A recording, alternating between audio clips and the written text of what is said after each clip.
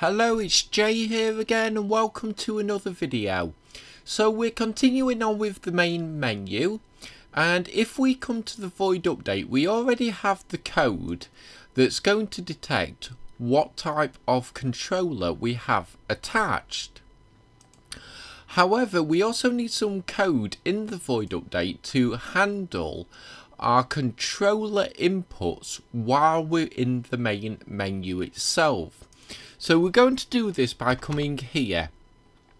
So after this close bracket, just before the last one, and we're going to come here and we're going to say if, we'll open and close brackets, we'll come inside, and what we want is main menu, and it's the vertical input timer, and we're going to say greater than 0.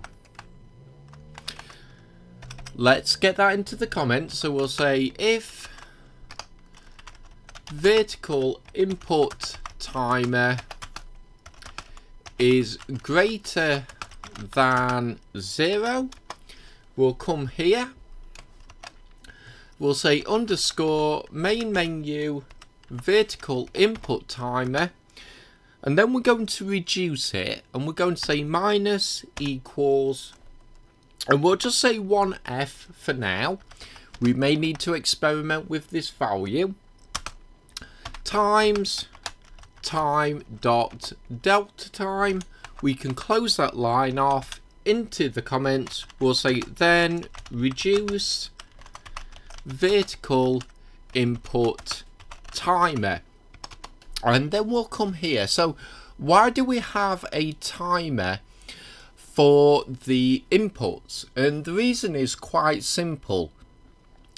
Without a timer delay for our inputs within the main menu, this is what this if block's going to be used for, then when we press down, let's say, to move from one player game to options, it's going to cycle through so quickly the main menu would be unusable. So what we do is introduce a delay, and that's what we're going to use the input timer for. So I hope this will make sense to you all, but if any of you do have any questions, as always, please leave them in the comments below and I will try my best to answer. And then we're going to create two more if blocks. We're going to say if, we'll open and close brackets again. Inside the brackets we want input dot get axis.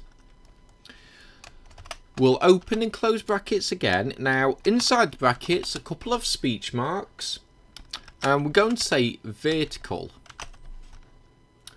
and then we're going to come here between the closed brackets. We're going to say a greater than symbol 0F double and then we want underscore selected button double equals 0. Let's get this into the comments, and we'll put if input equals vertical, and yeah, we'll put in brackets the positive,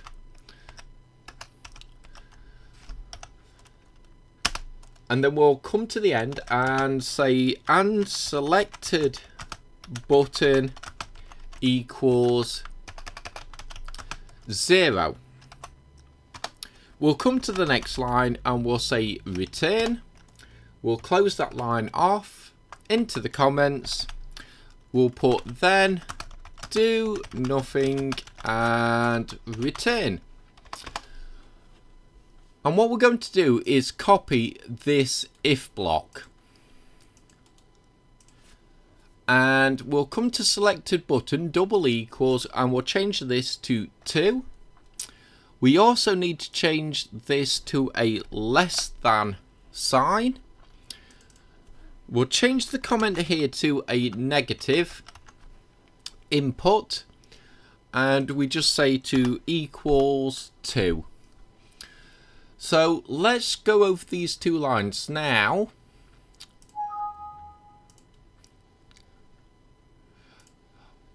How do these work? Well, it's quite simple. So this is to handle our delay. We've already gone through that. Now, selected button will be the top button in the main menu. And at least for now, selected button 2 will be the lowest button.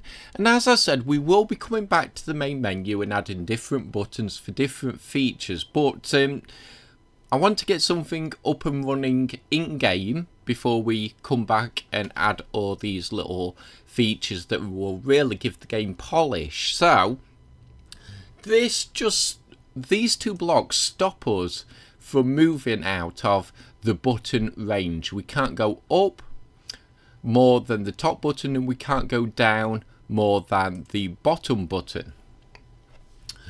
And what we're going to do is come here between the two, and we're going to say if, we'll open and close brackets again. Inside the brackets we'll say input, and yeah, we'll type it out again, dot get axis. We'll open and close inside the brackets, and again it's going to be vertical between the close brackets greater than 0f.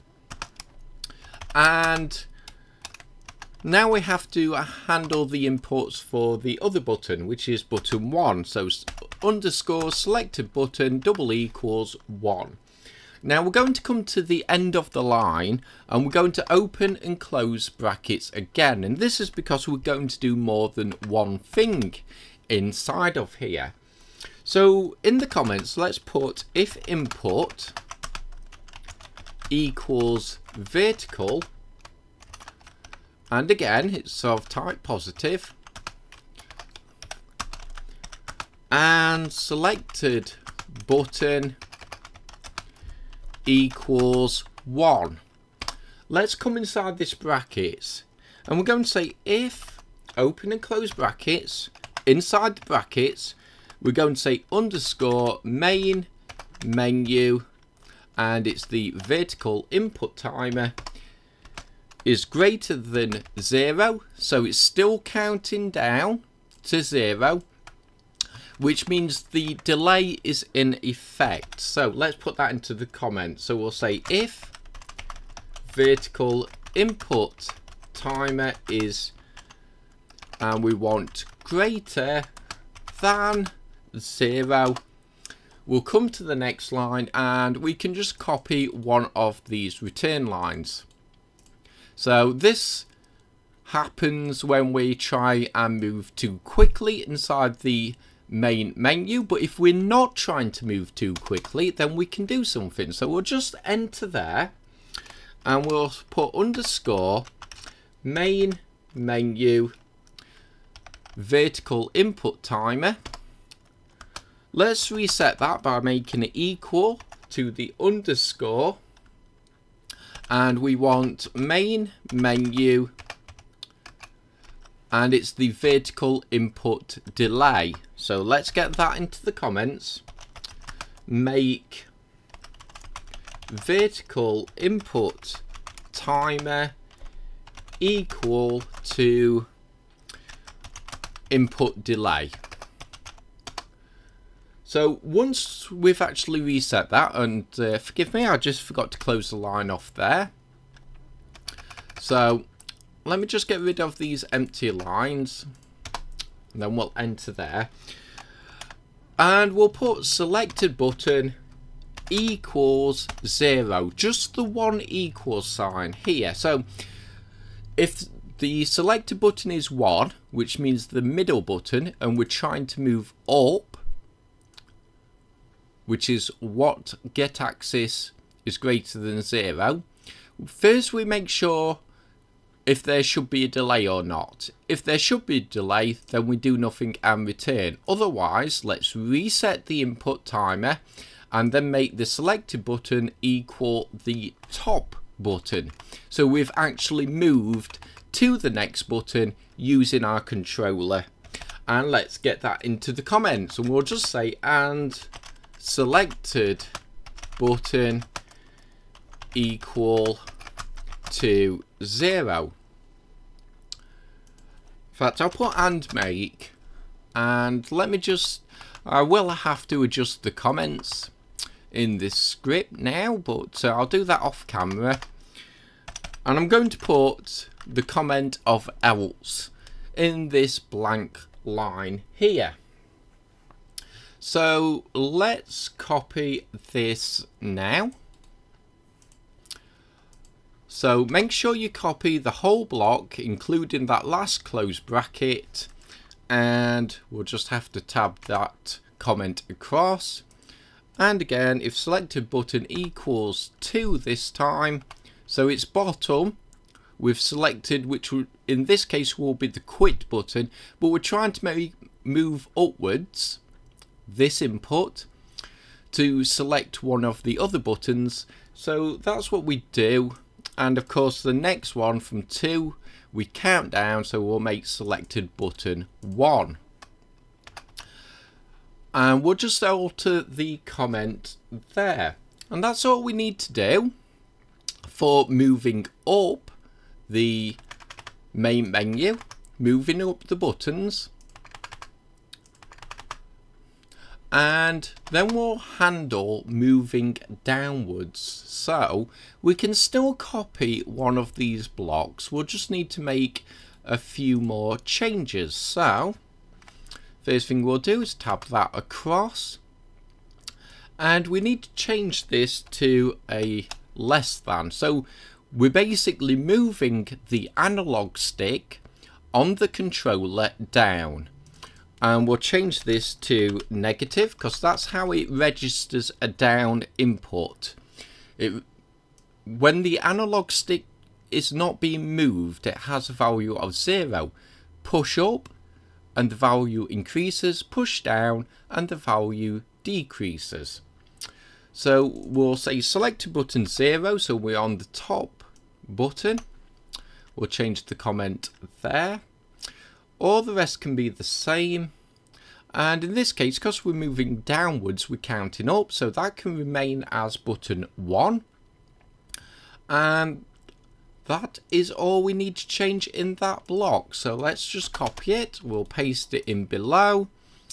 Again, we'll tab this across, and selected button equals 1 this time, so we're in the middle button. We have the middle button selected, but we're pressing down on the analog stick, so we need to move up to selected button 2. And let's just change that comment there. So we'll save that off, and as always, this will not work until we have the rest of our GUI filled out. But we shall be doing that in our next lesson, and then we can actually begin to test out this script. So I think we'll leave it here for this lesson. As always, I hope you enjoyed it. I hope to see you next time, and until then, as always, bye for now.